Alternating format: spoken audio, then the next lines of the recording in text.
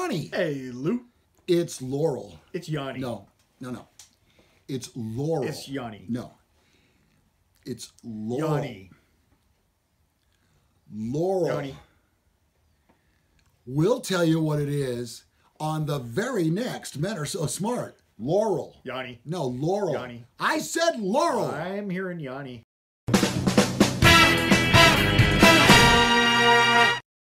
Well, it's all the rage.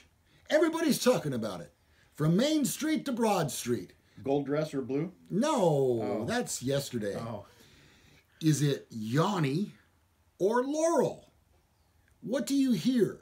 Well, it turns out the young woman who led the world to wonder whether they heard Yanni or Laurel has revealed herself.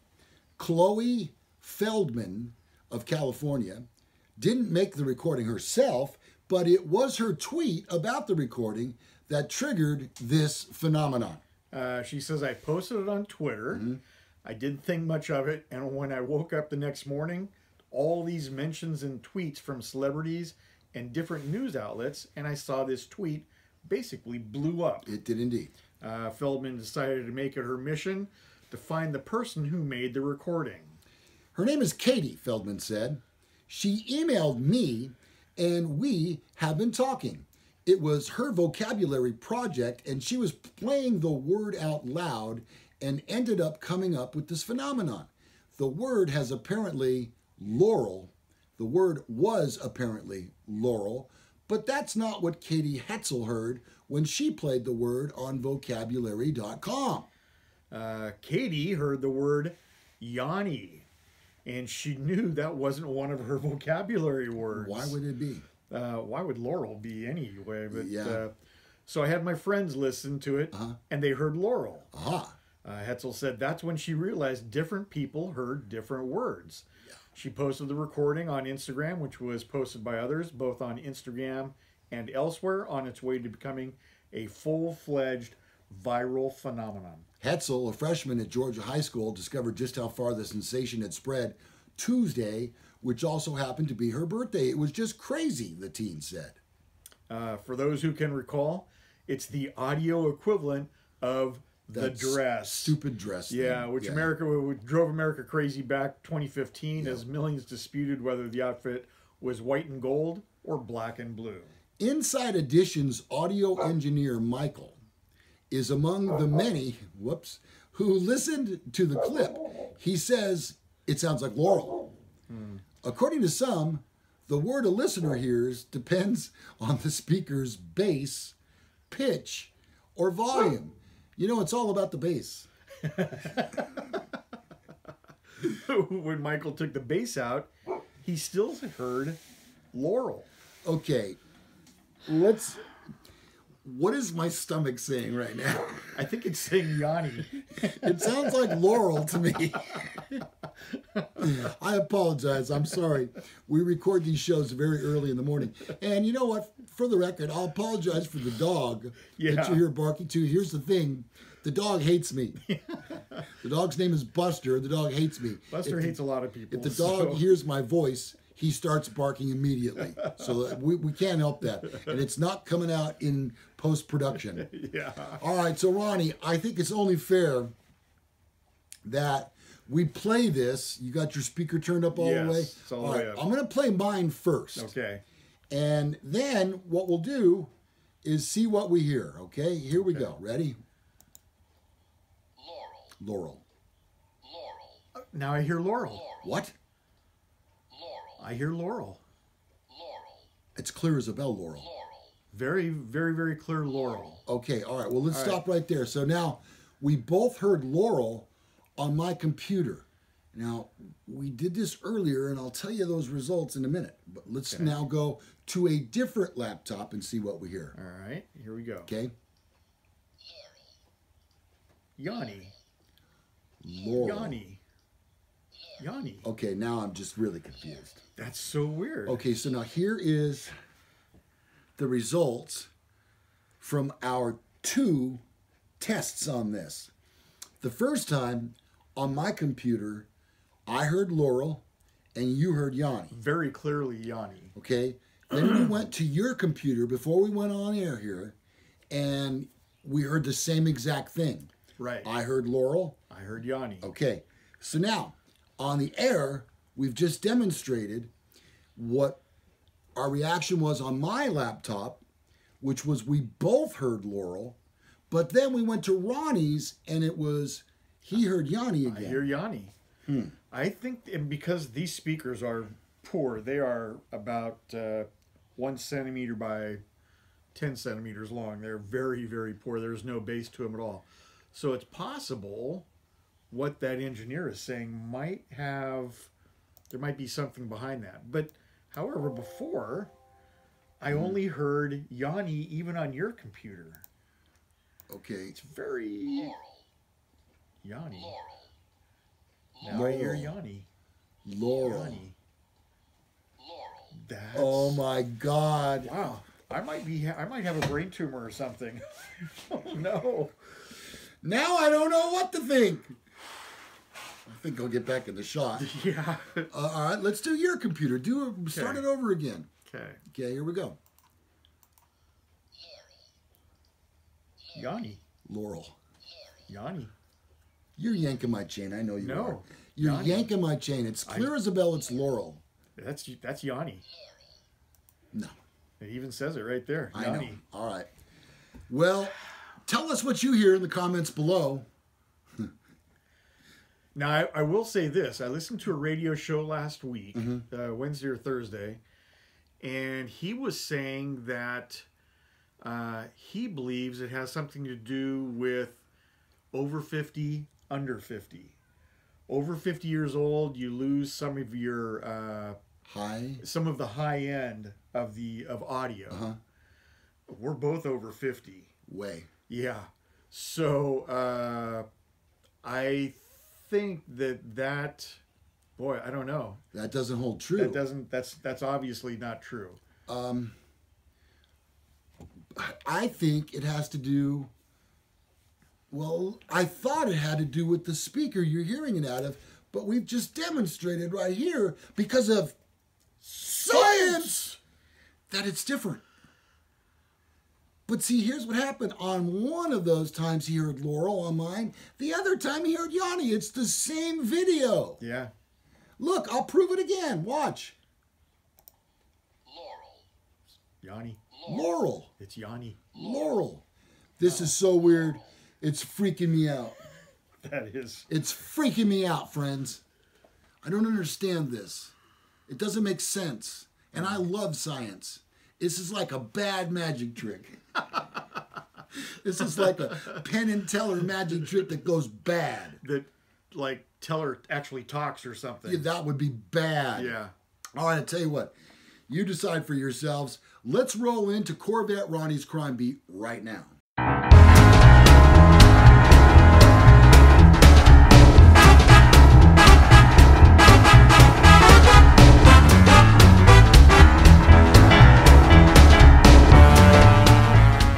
There's a new Kansas law that cops can't have sex during traffic stops. What? That's outrageous. That's unheard of. I would never have become a cop if that were a law back I in the day. know. Jeez, now you've just crushed the hopes and dreams of so many cops. Wow, it's a good thing we have a law for that. This new law bans sexual relations during the course of a traffic stop, a custodial interrogation, or an interview in connection with an investigation, or while the law enforcement officer has such person detained. So, Ronnie, I have a question. Wasn't that illegal already? I'm not sure if it's actually illegal, but it is unbelievably unethical. An unwritten law? Yeah, it's one of those... does there really need to be a law for that? All right, where do you hear the next sentence here? Stand by. Yeah. Kansas was one of 33 states where consensual sex between police and people in their custody wasn't a crime. I wonder if they're hiring. Oh, well, now there's a law against it. Yeah, so you don't want to move to there, no. Right. Yeah. That came as a surprise to members of the House Judiciary Committee who got the new law passed in a bundled bill with several other law enforcement measures. You got to watch out for them bundled bills. It was spun off the case of Lamonte Murray, a Kansas City, Kansas man, released last year after spending 23 years in prison for a double murder he didn't commit. The investigation in that case led to multiple affidavits alleging that the detective who made the arrest had a long history of coercing sex from women in Kansas City's communities by threatening to arrest them or their relatives if they didn't comply. Yeah, that's crazy. So the lawmakers were also moved by a case in New York where a teenager claimed she had been raped by 2 police officers in the back of their van, but no charges were filed because the officers claimed the sex was consensual and therefore legal. Oh, who did they convince of that? Yeah.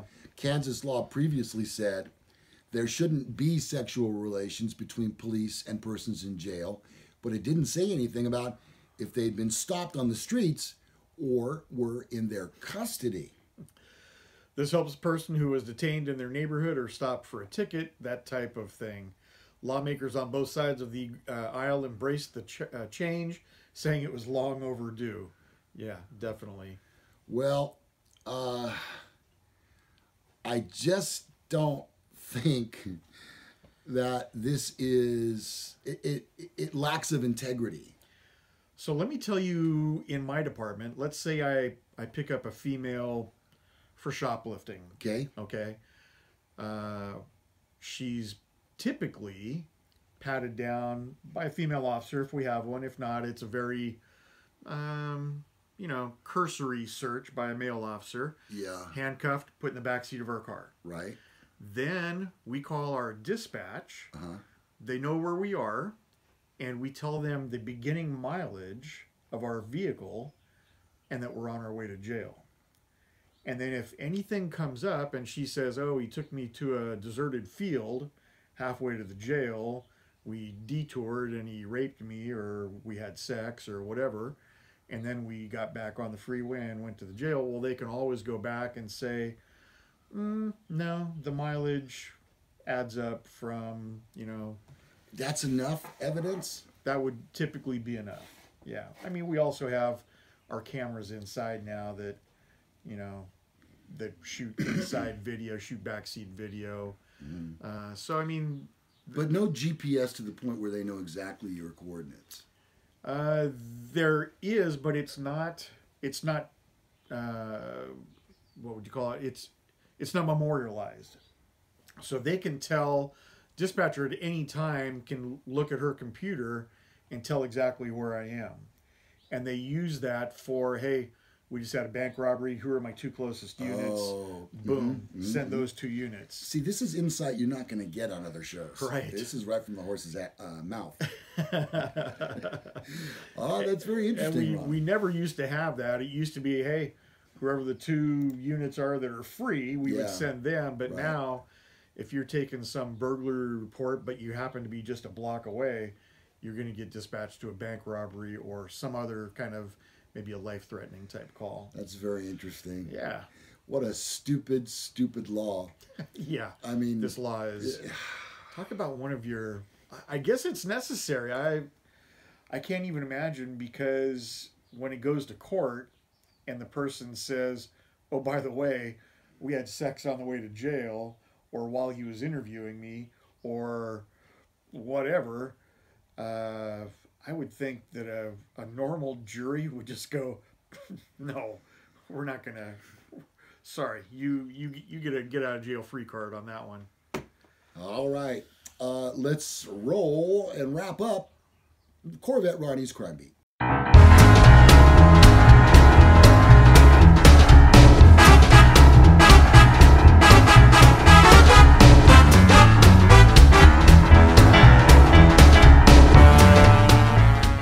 Well, we appreciate you watching today. This has been another episode of Men Are So Smart, and you'll find more information on the 2 of us below, the different ways that you can get a hold of us if you wish to. We'd love your comments. You can do that below as well. And especially, do you hear Yanni or do you hear Laurel? I hear Laurel. It's Yanni. I heard Laurel every time. I heard Laurel once. You did. Yeah. But then I was wrong. Isn't Yanni kind of busy for this? Yeah, because he is the master of the pan flute. Oh, yeah, the pan flute. All right. So subscribe to our channel because you'll get more of this nonsense and silliness and what we like to call Men Are So Smart shenanigans. Yeah. Stay tuned for continuing coverage of the royal wedding. I'm Luke Gallagher. I'm Corvette Ronnie. Ain't happening on this show. No. This has been Men Are So Smart.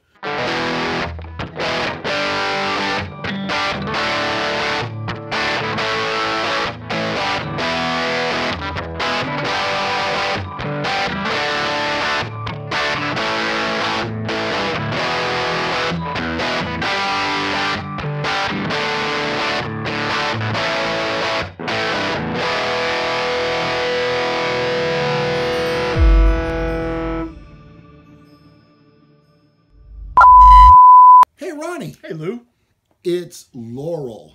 It's Yanni. No. It's Laurel. Yanni. Laurel. Now I'm just frustrated. What is it? What do you hear?